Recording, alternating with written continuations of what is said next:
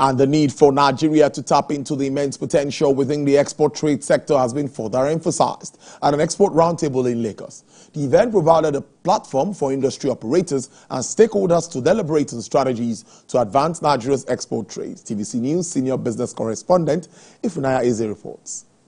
The Export Business Roundtable 2024 brought together industry experts and trade stakeholders to discuss how Nigeria can better position itself in the global export market. Through insightful presentations and discussions, participants identified actionable solutions aimed at boosting Nigeria's competitiveness on the global stage. Nigeria produces a lot, and most of it, what we produce gets spoiled.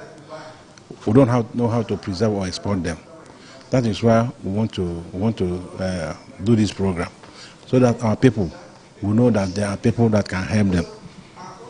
Because we have experts that are into it.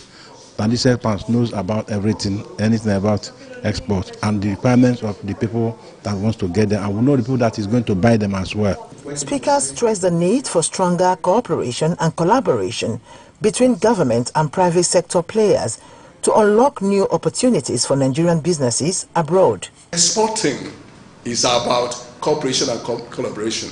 The Export Promotion Council can do all the talking, do their best, that have the facilities. But if we are not working together, it's all talk.